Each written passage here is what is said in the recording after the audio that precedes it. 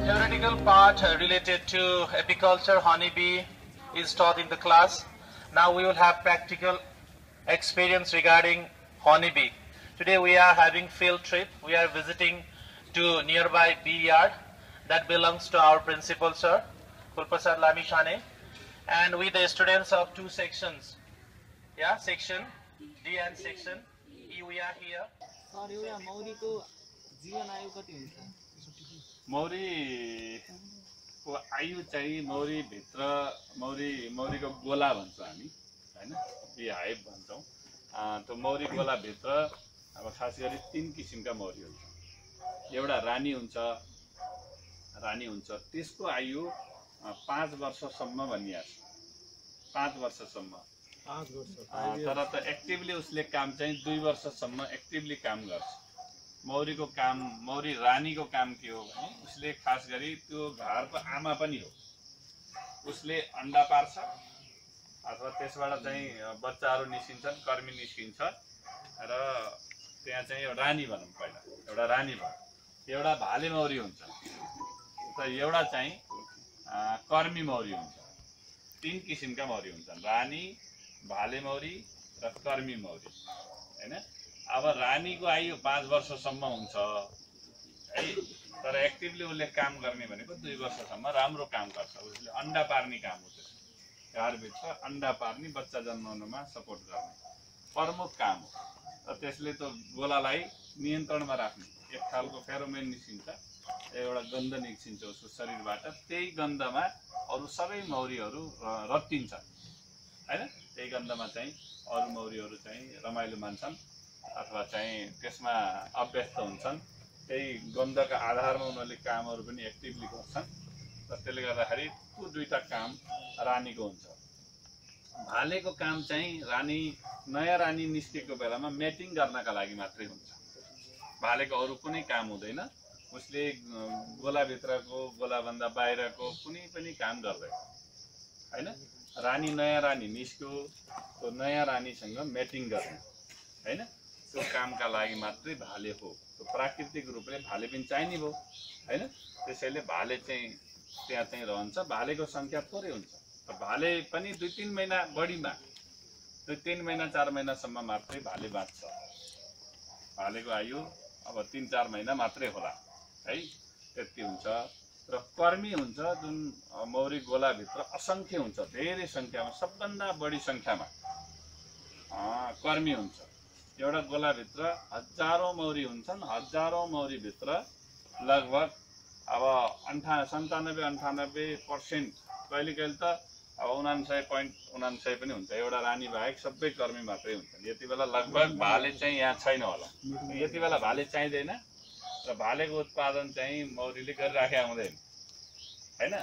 अनि सिजन आयो जब मौरी छुट्टिने बेला भयो, धेरै मौरी भयो, गोला छुट्टिन्छ अर्को गोला बनाउनलाई, त्यति बेला नयाँ रानी निस्किने बेलालाई भाले चाहिन्छ भनेपछि यिनीहरूले भालेको उत्पादन गर्छ। अलि धेरै हुन्छ सिजनमा। अहिले भाले नहुन सक्छ, केही होला, भेटिन पनि सक्ला, तर भाले चाहिँ यति बेला हुँदैन।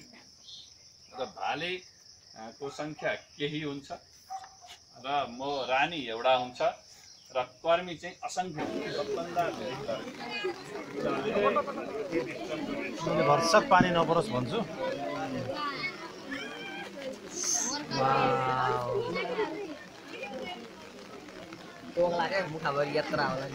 यो चकाहरू हुन्छ यस्तो है। यो छ नि चोप चोप चाहिँ बनाएको हो। यो चोप ल्याएको, यसले टाल्नलाई आफै नहल्लिने बनाउनु। भाइ बहिनी शान्त प्लिज।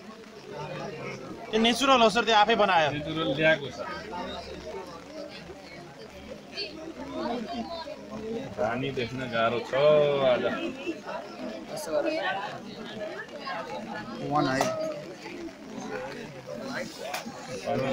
पानी नपरोस् है।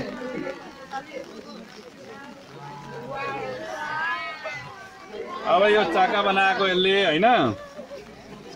यो जुन छ नि हो, यो मह हो। यो यतापट्टि देखिया छ नि, यो हो नि भाइ। ल यो मह, यो टालेको माथिपट्टिको भाग छ नि, टालिएको बुझेको हेरे। ए त्यो प्रत्येक कोमहरू थुनिएको छ। यो भाग चाहिँ मह हो टालेको। यतापट्टि माथि देखिया छ नि मह, यो कर्मी चाहिँ है देखिया छ कर्मी सानो हुन्छ हजुर भाले यहाँ देखिया छैन म यहाँ चस्मा नलाइ भयो वहाँ बसेर देखिएन त्यसमा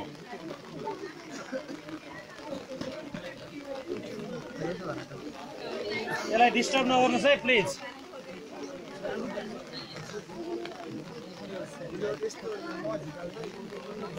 अब यसमा चाकाभित्र मसिनो अन्डा पनि हुन्छ। अहिले अन्डा चाहिँ त्यति पारेको छैन यसमा चाहिँ, त्यतिबेला नजिकबाट मात्रै देख्छौँ, त्यसरी थाहा हुनु। भाले चाहिँ यति बेला देखिया छैन, भाले लगभग हुँदैन पनि यो बेला, कहीँ कहीँ हुनसक्छ। र यसमा जति पनि मौरी छ यो सबै कर्मी मौरी हो, वर्कर मौरी हो है, देखियो नि।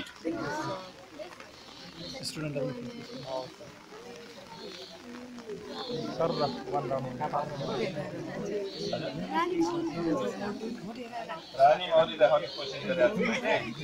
अब कहाँ छ थाहा हुँदैन नि त, यो घुमिरहन्छ डुलिरहन्छ है।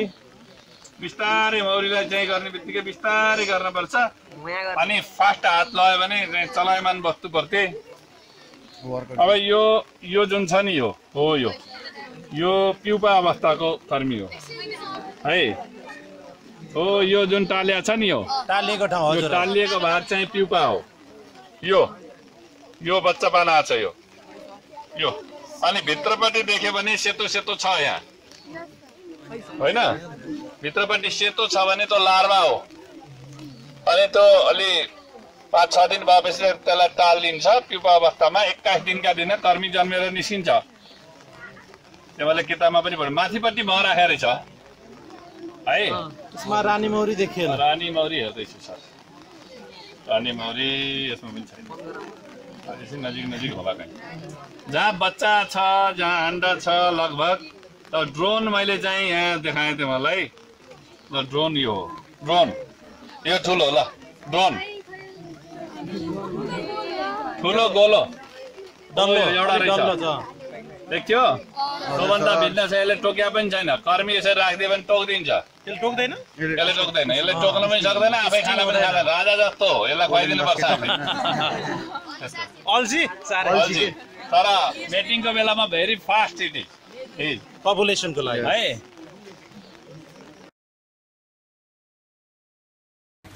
र मौरीहरूको कोर्समा पनि तपाईँले विकिपीडियामा पढ्नुभयो होला सायद है। मौरीहरूको स्पेसिसहरू, रेसेसहरू त थुप्रै हुन्छन्, तर हामीले खास गरिकन 5वटालाई मान्न सकिन्छ। कस्तो भने एउटा डोमेस्टिक बीज भनेर भन्छ, एउटा वाइल्ड बीज भन्छ। डोमेस्टिक बीजमा चाहिँ तपाईँको एपिस सेराना र एपिस मेलिफेरा भन्ने 2टा जात पर्छ भने, वाइल्ड बीजमा चाहिँ तपाईँको चाहिँ डोसाटा जुन भिरमौरी भनेर भन्छ, त्यसपछि चाहिँ तपाईँको डोसाटा भन्ने यो खागमौरी भनेर भन्छ होइन। अब यस्तो अलिक कुत्का मौरी भनेर भन्छ होइन। अब यस्तो मौरीहरूलाई हामीले चाहिँ के भने वाइल्ड बीजहरू हुन् तिनीहरूलाई हामीले पालन पोषण गर्न सकिँदैन। तर उनीहरूको आफ्नै चाहिँ नेचर अनुसार आफै जङ्गलमा बस्नेहरू उनीहरू हुन्छ। त्यसलाई चाहिँ हामी कोही बी हन्टरहरूले गएर महहरू काट्ने निकाल्ने गर्न सकिन्छ। तर हामीले पाल्न सकिने मौरी भनेको एपिस सेराना र एपिस मेलिफेरा भन्ने जात हो। 2टा जातलाई हामीले चाहिँ आफूले चाहिँ एउटा आधुनिक खालको घारमा अथवा परापूर्व कालमा मुडे घारहरूमा पालिन्छ। एपिस सेराना भन्ने मुडे घारमा, खोपे घारमा होइन, पहाडतिर। अब यतातिर त खास त्यस्तो देखिँदैन। यहाँ अब धेरै पहिलेदेखि नै आधुनिक घार, आधुनिक मौरी पालनको पद्धति सुरु भइसक्यो भएर मुडे घारहरू देख्न सकिँदैन होइन। मुडे घारबाट आधुनिक घारमा चाहिँ ट्रान्सफर्म गरिसक्यो हो। किन भन्दाखेरि अब मुडे घारहरूमा हामीले ह्यान्डलिङ गर्न नसकिने, त्यसबाट महहरू राम्रोसँग निकाल्न नसकिने, रोग किराको नियन्त्रण गर्न नसकिने होइन। अनि त्यस कारणले गर्दा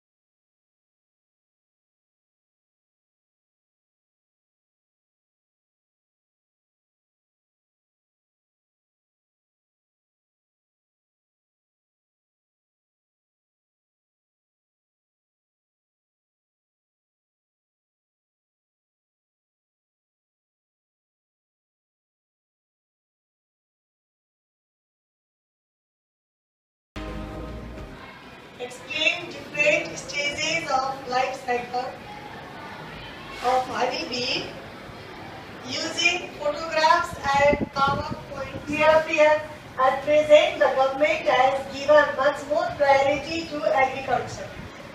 Here, you can hear the news also, and as well as the tax list. If you see, there is less tax for the farmers, those who are directly related to agriculture.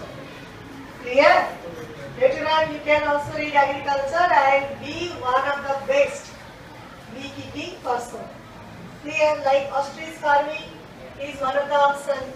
This Satya honey is also one of the example. Clear?